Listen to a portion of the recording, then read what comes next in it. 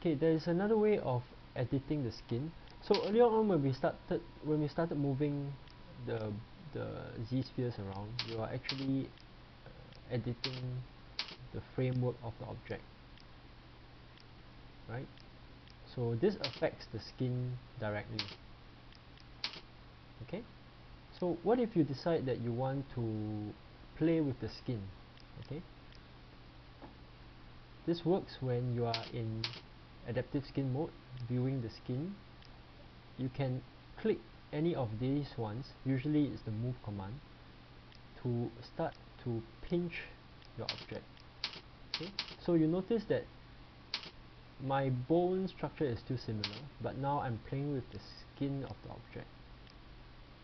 Okay, so it's important that you try not to overdo this, because it will start to deform your object quite badly. Okay, so Ctrl Z to undo. Now this one, if you look at the red circle, this defines your brush size. That's why when I pinch that object, it deforms quite dramatically. If I want to reduce the brush size, let's imagine I wanted to create spikes from this main part. I can bring this down, click drag, and reduce the size, the draw size of the brush, and I get this. Okay, it's all click drag motion, just like pinching from a piece of plasticine.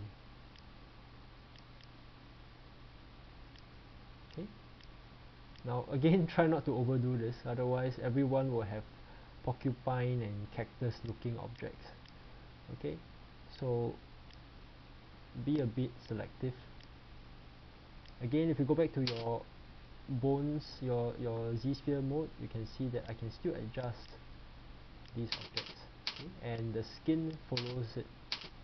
Okay? Whatever I've done to the skin, it follows the object.